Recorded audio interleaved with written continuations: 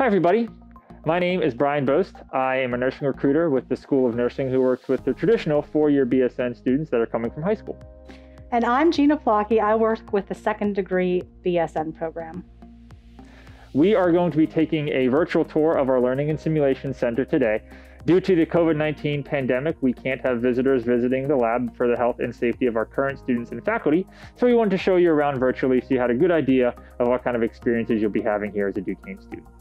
Yes, so the second degree class typically starts in the lab pretty much right off the bat, as well as clinical. And the traditional students will start in here the first semester of their sophomore year. So let's go check it out. We'll start our tour in the general simulation area.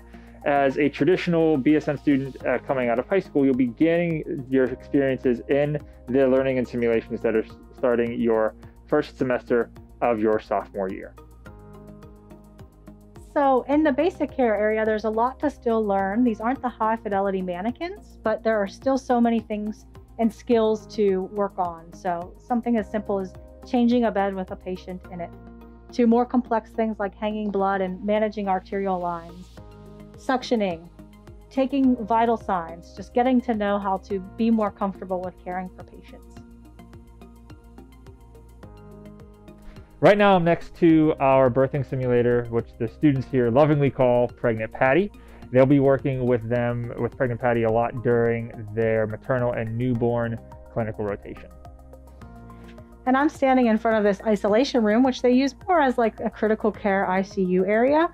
But we also just wanted to point out that the lab actually has these isolation rooms so that you can experience more of a real experience for what these negative pressure rooms look like. Another part of the maternal and newborn clinical will be working with our sim babies. So sim babies, we have low fidelity and high fidelity. High fidelity just means that they're going to be a little more lifelike and going to have some responses to the interactions that you'll be doing. These babies can simulate many different kinds of problems and issues that certain babies can do during the birthing process and after birth. Now we are with one of our newest innovations here in our Learning and Simulation Center, our augmented reality mannequin. And I'll let the nurse that we have here, Gina, talk a little bit about what's happening here. This is fascinating. So this guy, you can kind of see here his heart, and then you can hear some lung sounds. So when we move the stethoscope around, you can actually hear a little bit of wheezing, and you can move it around and do a couple different things. It's pretty neat. So this is very real experience of what it's like to listen to a patient's lung sounds, heart sounds, and very exciting technology. They had nothing like this when I went to nursing school, so this is very neat. Now we are in the high fidelity simulation room. This is going to be the most lifelike simulation that you're going to have as a BSN student here in the School of Nursing. As you can see, he is blinking his eyes at you right now, but I will go ahead and hand it off to Gina to explain a couple other things that he's doing. The simulation sim man is very lifelike. So when you're here right now, you can sort of see his chest is rising and falling with each breath. And you can also listen for heart sounds and lung sounds and belly sounds. It's a very real experience. He has veins, and this mannequin actually has medication recognition capabilities, measures CPR quality, can check airways. He has tear ducts here. If you check out the monitor, we can actually be watching how he's doing with your interventions and what's happening. One of the nicest things about this simulation is that it is designed to allow you to practice independently with your fellow nursing students.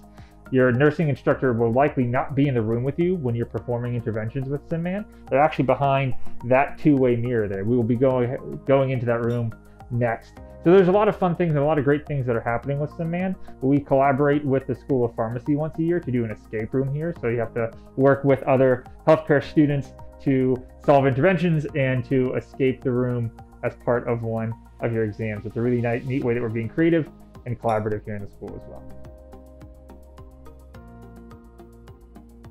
So as promised, now we are in the control room. You can see Gina there taking some notes about the patient. This is where your instructor will sit during the simulation experiences in the high fidelity sim room. So you can see this is where all of the programming for SimMan is taking place. It's also where you can see a microphone right there. It's hooked up to the mannequin, and there's a large bank of voices that the instructors can choose from, so that the patient can actually be talking to you throughout the procedure as well. Welcome to the standardized patient room. You might be asking yourself what a standardized patient is. It's a live actor that our students will be working with in a controlled simulated setting.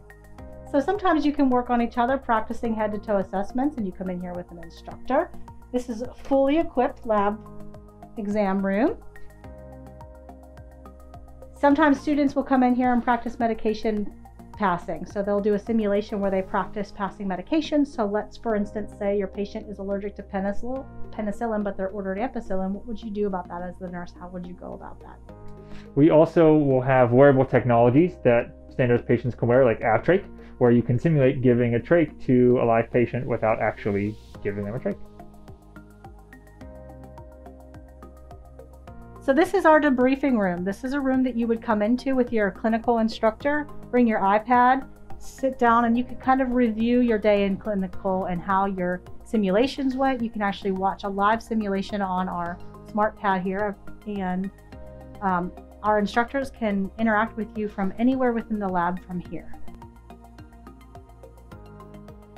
Okay, so this is a room that we actually got a grant for pediatric disability. It's kind of neat. So these are fully equipped exam rooms, and it's very nice. We have this beautiful mural in here, and it's just a shot of the beautiful lab that we have at Duquesne. Thank you so much for joining us for our virtual tour of the Learning and Simulation Center. I hope that you learned a lot, and I hope that you are now excited at the potential of becoming a Duquesne nursing student. You're welcome to connect with us for further information about our programs and the School of Nursing at Duquesne. We hold frequent virtual group information sessions and are also available for one-on-one appointments via Zoom. Thank you all. Stay safe, stay healthy, and we hope to see you soon.